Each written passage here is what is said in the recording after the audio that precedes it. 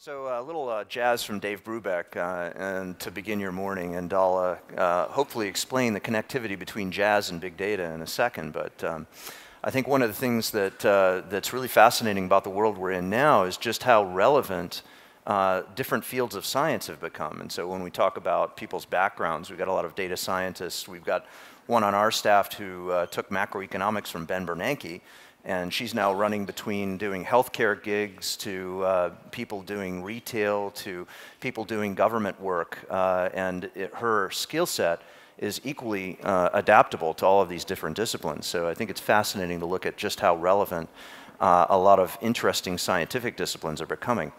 But what we're going to talk about is what is the big deal with big data? You know, it's certainly one of the questions that comes off people's minds first. And I think what we've done is create a term that captures the urgency and the nature of processing big data. It's definitely a squishy term, but I think it captures the idea that there's something going on and it's quite different.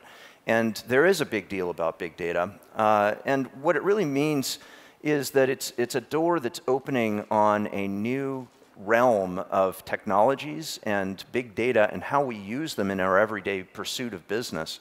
And in particular, it's about engaging our customers and making decisions using the data that's streaming in from all around.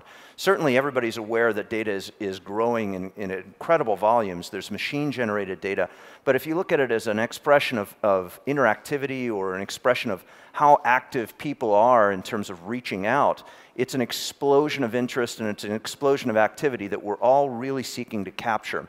So there's definitely something big about big data. It's about opening this new approach and approaching customers and business in a very fundamentally different way.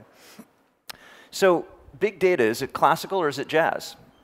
You'd think that it would be a challenging query to type into a new Google search engine, but I think the key thing about music is that it really has gone through a real progression. And if you look at the way that music used to be formed, it was formed as an orchestra. It was a linear presentation of music, much like art and many other kinds, and was designed in a way that it could be broadcast to very large audiences, but it was always the same. And the idea there is that if you are in a world where people's expectations are always changing and adapting and such, you need to play a different tune. You need to be working on adaptation. And really, jazz was a way to connect with audiences, and every jazz performance is different. And the idea of adaptation is really kind of a fundamental element of this new big data world. And of course, I'm really talking about how does technology like machine learning represent a way in which we could adapt to the interactions that are coming into our businesses. And how can we take a new approach to really engaging customers that understands what they're looking for, and every interaction is customized to those particular customers that we're seeking. So I think we have to look ahead and say that organizations are going to have to start behaving much more like jazz and play jazz instead of playing orchestras. So I think another question that comes up, you know, is their added value. Now, if I've got 10 times more data, do I get 10 times more value? And this whole insanity thing kind of comes up. And I think there are so many different ideas around this. First of all, you know, unappreciated player, kind of buried in a sea of stats. How can we take that statistic that represents some measure of capability and find a way to bring that out? And I think, you know, in this case, there's another analogy, which is people who are players within organizations that may have special attributes. In this case, this guy's an opportunity factory. You know, he takes the ball and he makes it possible for more people to take that and use it. So I think the key thing is that one of the success stories that we're seeing replayed over and over is the data that was formerly discarded, the data that is voluminous, so big and so difficult, has all of a sudden become a gateway to finding new value in unanticipated ways. It's the gold in the mountain of dirt, but even further, I think that when people start digging deeper, they start finding insights they didn't anticipate. And so I do believe that the volume of data is creating new opportunities because the technologies are making it possible. So then the question becomes, all right, which technologies? And you know, I think you might say it's kind of a waste of a great deal of technology to have your robot pour tea for you. But if you look at this, again, it's the idea of I have a vast array of technologies that can be brought to bear to solve the problem. what are the right ones, and how do I choose? And in particular, if you look at one of the most significant new innovations around big data, it's Hadoop. But Hadoop, what is Hadoop? Hadoop is a whole array of different kind of modular capabilities. And it really comes down to how do I put those together in the right combination to actually achieve my end result.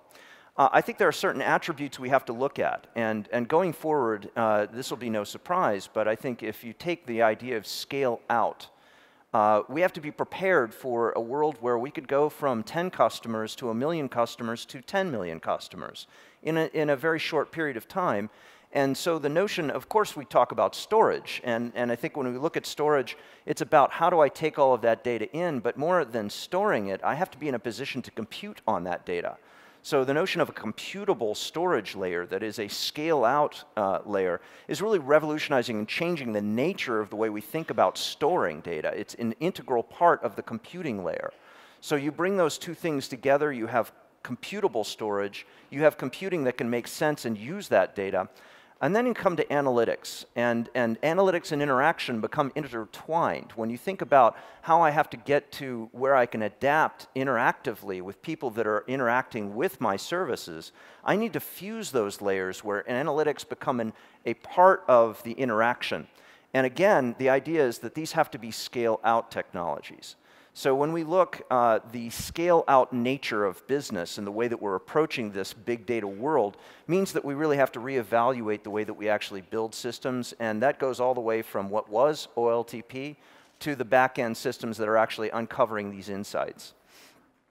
So another question is, are we simply passing through a kind of hype or a buzz, or is this something that's going to really have a lasting impact? And when we look around, I think you can certainly see that there has already been a massive impact of big data on the way that we interact with the world.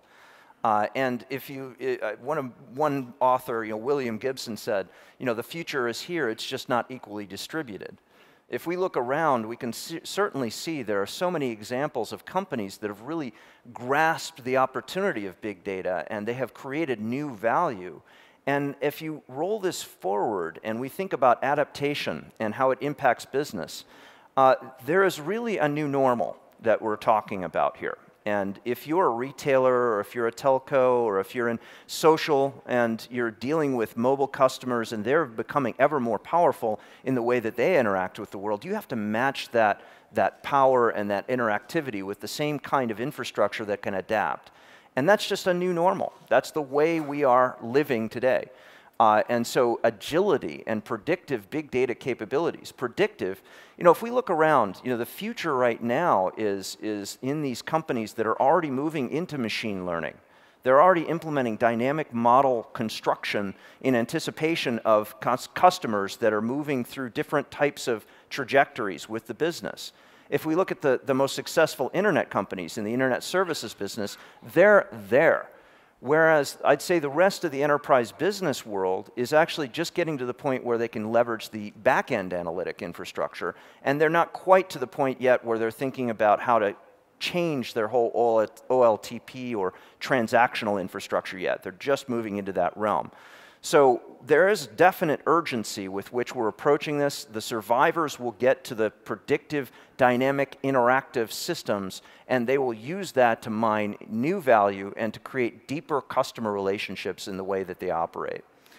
So I think that we are in a world where big data is a reality. I think the organizational change that we will see and that we are seeing already is profound. And so I think you guys are at the right place at the right time, and absolutely thrilled to be here at Strata. So and with that, enjoy the jazz and enjoy the rest of your conference. Thank you.